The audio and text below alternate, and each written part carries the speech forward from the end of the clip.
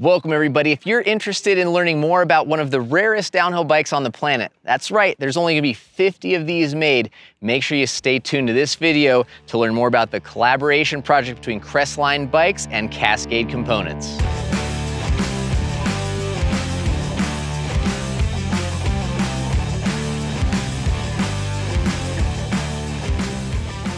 Hey everybody, thanks for tuning in. Today we've got an exciting video. We are here at Mount Bachelor with Troyden and the Crestline RS 205 downhill bike.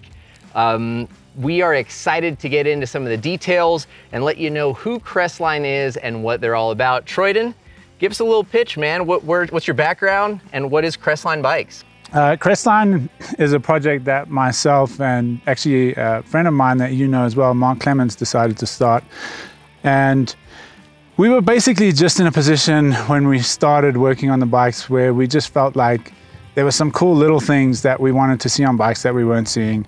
You know, we figured let's start something and try and incorporate those things and do like a nice boutique brand that's not like, you know, just like everywhere in the market that, you know, has a bit more of a special feel, and we just put a little bit of more passion and time into the bikes. All right, let's get a couple more laps in and we'll learn some more about the details in these bikes. Perfect. All right.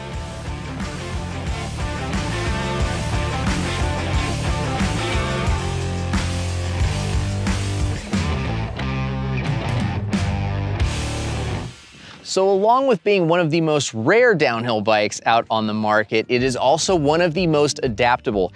As you see it in this build, it is a very purpose-built downhill machine.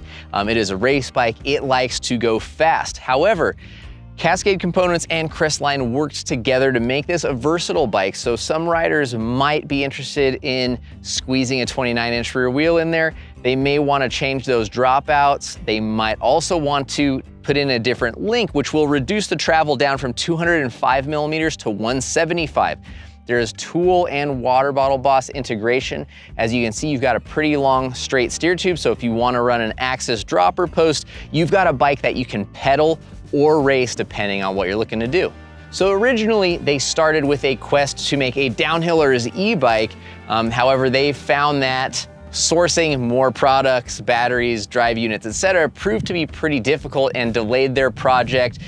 It's very fun, a very cool bike. You might see some sneak peeks of that in this video, but what they decided to do instead is go back to their roots of downhill racing and come out with a project that they could knock out a little bit quicker. And now we have the RS 205. So the RS is again a collaboration with Cascade Components.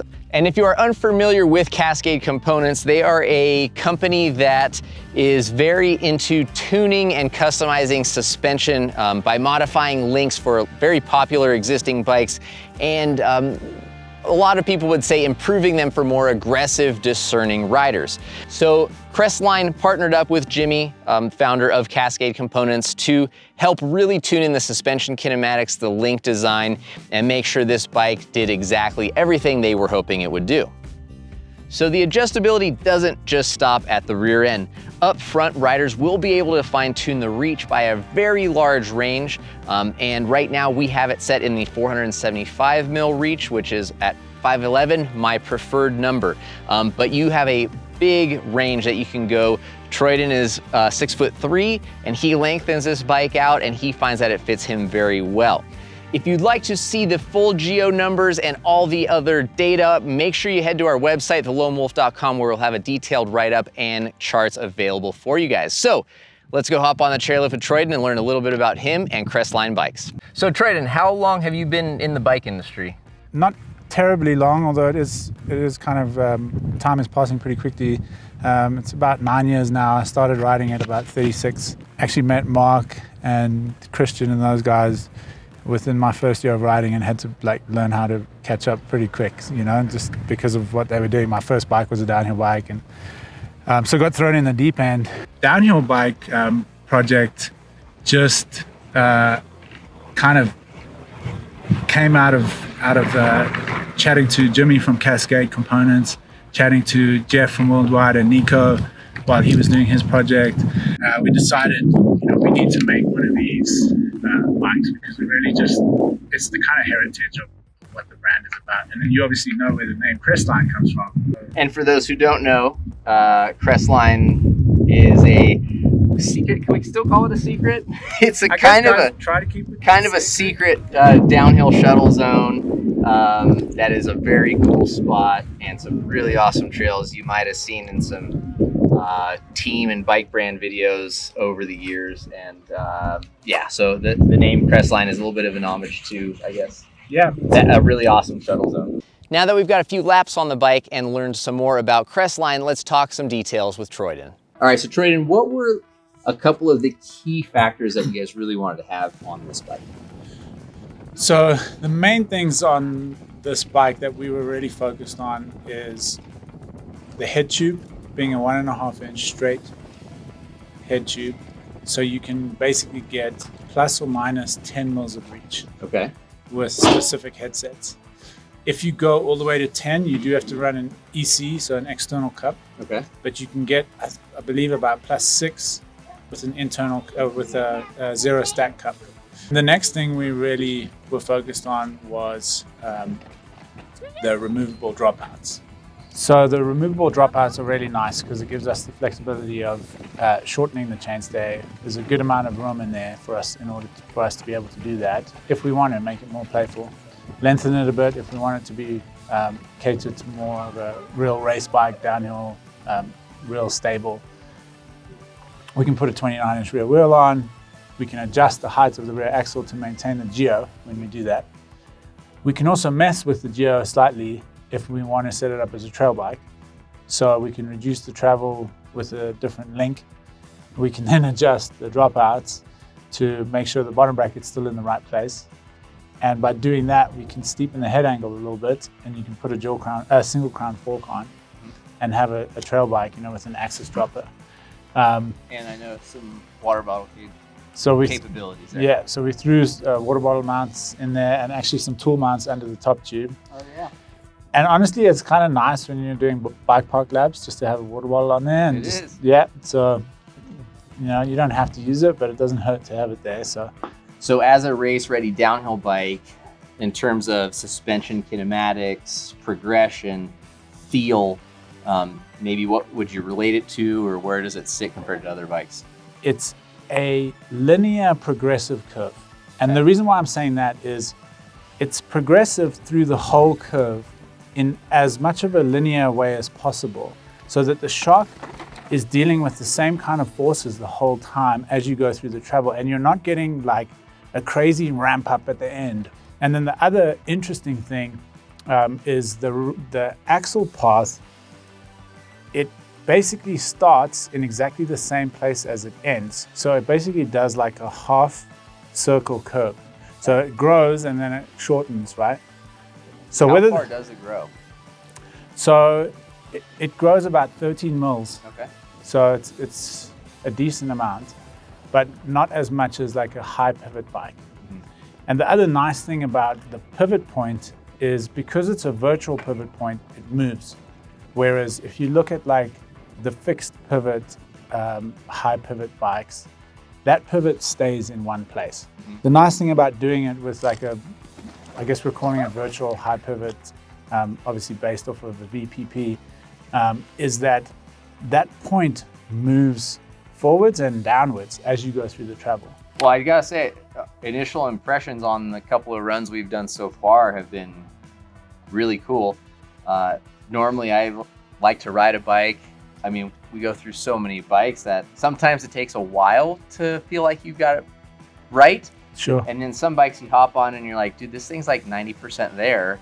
Like, I'm just gonna keep riding it until something really jumps out at me. Like in this instance, I gotta focus on what is causing that. And I feel like this is one of those bikes, right? Like I feel like I'm 90% there, and we really didn't do much at all. Like I touched the rebound twice, and you know, we set up air pressure, and this thing feels good to go. So yeah, well, that's a good sign. I've always felt like when you start fighting a bike from the get-go to try and get it to feel a certain way, it doesn't seem to end up well. You know? No, you're battling to trying to like open it up as much as possible to get that supple smoothness you need, or you're trying to dampen as much of it as possible to get it to hold, you know, and not blow through travel. And Then you get on a bike like this, and it does both ends well, and now it's just a matter of fine-tuning it to really excel for your terrain and your riding style. And I think that's where this thing falls in, is like just putting it into more awkward situations at higher speeds as I'm getting more comfortable, and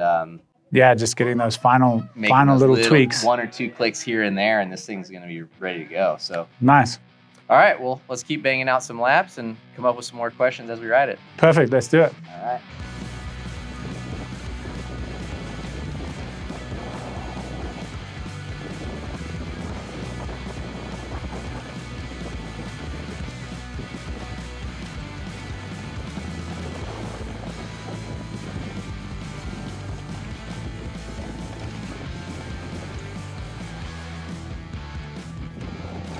All right, so Troyden, thank you so much for driving down and bringing us this bike. We had a blast riding it today. Very impressed, really, like minimal tuning. We had a lot of fun on the bike. It was pretty versatile on a pretty long pedally enduro trail to some jumps and proper downhill tracks, I would say. Nice. What sort of timeline are you thinking for people being able to get this bike? Well, first, thanks so much for having us out here and for, you know, testing the bike and letting us know what you think. As far as availability goes, I would say late September we'll have some frames starting to trickle in, and then probably through to like end of October, November, depending on how quickly they go. We may pre-sell them if there's a lot of demand, so, you know, but I can't predict that and I can't say what's going to happen, but, you know, keep your eyes out, and we'll give you a link to the website and everything. So okay. And as far as availability goes, if people are watching this video, the frames are available, or I should say they've been released and are out there. They will have been released, and the website will be live, and you will be able to get a frame today, depending on how quickly you get to the website. Right, yeah. The frames will come in like very small batches because they're being laid up in the R&D center of the factory, which we were kind of happy about because those are guys that really know what they're doing as far as lab goes. Mm-hmm. And the reason why they'll then trickle in is because obviously there's limited resources there as opposed to a full production run. Right. So it was the way we got to do this bike within under a year as well. Yeah, a low quantity in an R&D facility. Exactly, okay. Exactly. And obviously for people who may have questions, concerns, doubts about an unheard of company having their frames made, it is being made in an R&D facility that makes a lot of other bikes that people are familiar with. So it's being made in a very reputable factory. I could stand here and list off the names of, you know, a lot of bikes that you and I have ridden, that you have tested, that people know in the market, but I don't want to, you know, I don't know how those brands feel about that kind of stuff being divulged. The factory is called VIP Composites. They have facilities in Myanmar, Vietnam, and China, and we're in the Vietnam facility. People can do a bit of research if they want to go and see, but it's a very reputable factory that's made a lot of bikes that you've seen on the World Cup downhill circuits to free ride competitions to, so the guys know what they're doing. And, and we strategically chose a factory like that to eliminate that kind of doubt as a new brand. You know, so again, with our kinematics, you know, we used Cascade Components. They're a reputable brand that's been making aftermarket links for these platforms, and people like what they're doing, they know what they're doing. So we've tried to eliminate all those kind of unknowns in the bike, because we know we're a new brand. So, you know, it is a leap for someone to, so we've tried to eliminate as much of that concern as possible. Awesome. And I think it's probably worth saying, as a boutique brand with some small batch R&D built frames, these guys are open to hearing some feedback on doing some really elite, dream-worthy builds, am I right? So frames will be available in very limited quantities, but they're not opposed to going out and sourcing some really high-end components. So if you'd be interested in having a Crestline factory build option, let us know in the comments down below. Troyden, thanks again, man. Good luck. I don't think you're gonna have a problem moving these things. They're sweet. Well, thanks again for having us, man. It's been a blast. Awesome. Congrats. And make sure you check out Crestline Bikes. Thank you guys for coming along, and we'll see you in the next video.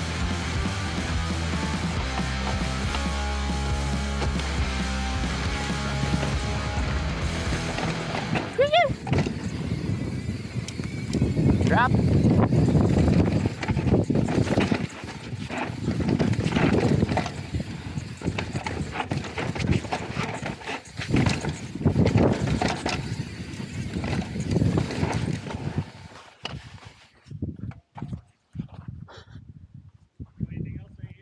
Nah, I think we're good.